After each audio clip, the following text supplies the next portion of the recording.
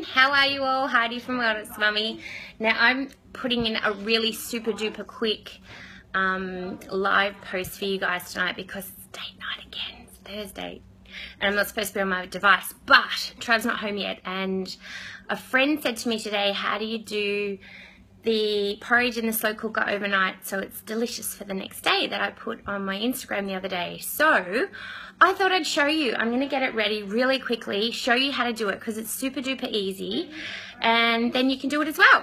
So, just before I do that, I put out the other day that I'm actually going to bring out a slow cooker book, a free book for mums, to just use your slow cooker. I don't know if you've got one. Now mine's not fancy. I'll show you it in a minute. I had a really fancy one, a nice one, and I dropped it. It happens, and it broke, and so I didn't want to spend the money again, so I just bought one at, I think it was Kmart, like $30. It's probably could be a little bit bigger for legs of lamb and stuff like that, but you know what, it does the trick, so it's all good. So the other day I put out a thing saying if you've got a slow cooker and if you cook things that your family loves, can you please email me the recipe, heidi@wellnessmummy.com, so that I can include it in the book, because this time of the year, it's cold here. It's really cold today in Melbourne, and the kids are going to have a fight. Great. It's really cold in Melbourne, and the slow cooker really does save my life in winter, just like salads and fruit salads and things like that do in summer.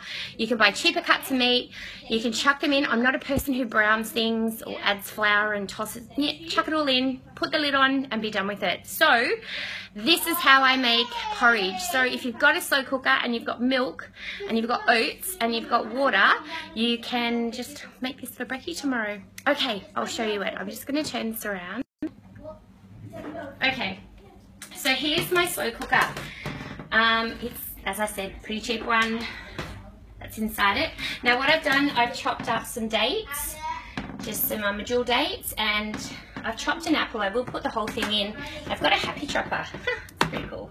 A friend told me about it. Anyway, you just pull this thing and it chops up the apple really quickly, which I love.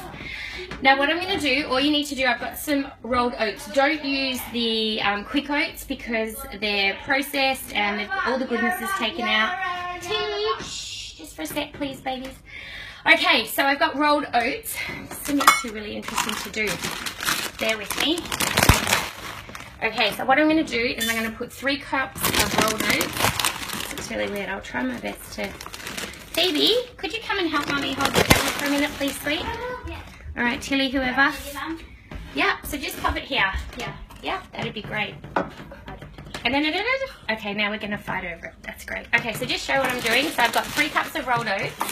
Mummy's awesome, everyone. Shh, Tilly. Okay, now I'm popping it in the slow cooker, and then I'm going to put 3 cups of milk. Just got any milk. And I may not have enough milk because I forgot to buy milk today, which happens. So I'm going to put as much. Oh, I think we're just going to scrape in. So I've got 3 cups of milk. Oh, look at that. Meant to be. And then, sorry, Till, can I just get... And then I'm going to pop a cup of water. It's amazing. It's amazing. Into the slow cooker. Thank you for your help, Tilly. So there you go. I've got 3 cups of oats, not quick oats, rolled oats. And I've got 2 cups of water, 1 cup of water and 3 cups of milk. Tilly, don't eat the dates.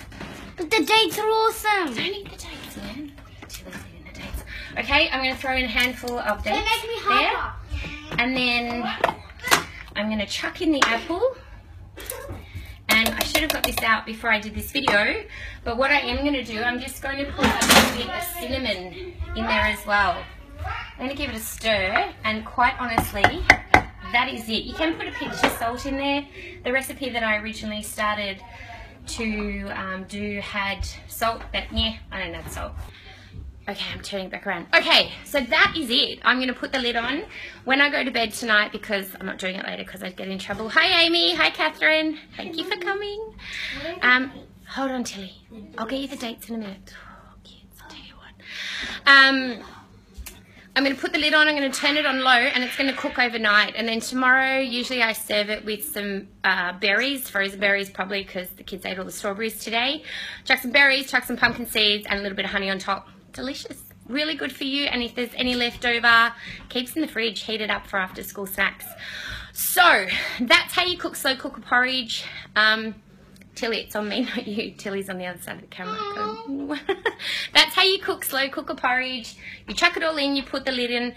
And as I said, if you do have a slow cooker recipe, or your mum or your grandma or someone, slow cooking is amazing in winter, please email me the recipe so that I can include it in the book, and your name will go in there too, and it'll be free to all mums. So that's actually coming out probably towards the end of next week. Now next week what I'm going to do as well is each night I'm going to do a well, let me know if this would be good actually, because maybe it won't be good to do, but next week I'm going to do a post each day showing you what I'm setting up for the next night. So next week we are going to have slow cooker night every night, just so that I can test out.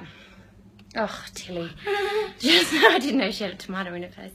Just so that I can test out all the recipes that I've been given, so that I know that, you know, the kids, will get the kids to rate them, tell if they're good. I'm sure they will be.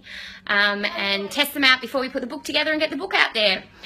I've got to go because Trav will be home soon and there's no devices on Thursday for date night. So have the best night ever. Don't forget, if you got a recipe, Heidi@wellnessmummy.com, and let me know if you make overnight oats. Have the best night. Cheers. See ya.